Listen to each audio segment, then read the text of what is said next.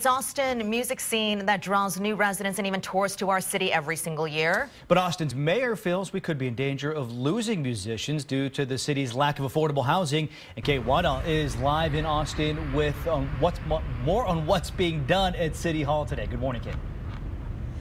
Yeah, good morning. Today at City Council, Mayor Steve Adler is going to be asking the city manager to review dozens of ideas that have been generated on how to attract and also retain the musicians and artists that we have. Now, the big issue is they don't make a lot of money, but it costs a whole lot of money to live in Austin.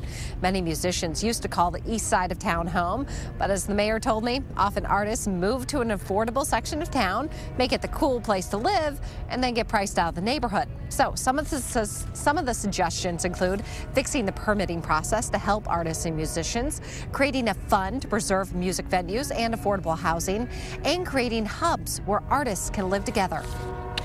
We're losing people and communities. We're losing our diversity and our creativity. And if we don't fix this, then we will lose what is the spirit and soul of this city. And the mayor looked at models that both Los Angeles and Nashville currently use to keep their musicians in town. After today, the city manager will have 90 days before coming back to City Council to suggest what of all those suggestions are actually going to work. And of course, we'll keep you posted on what happens. For now, we're live in Austin. Kate Waddell, KXAN News.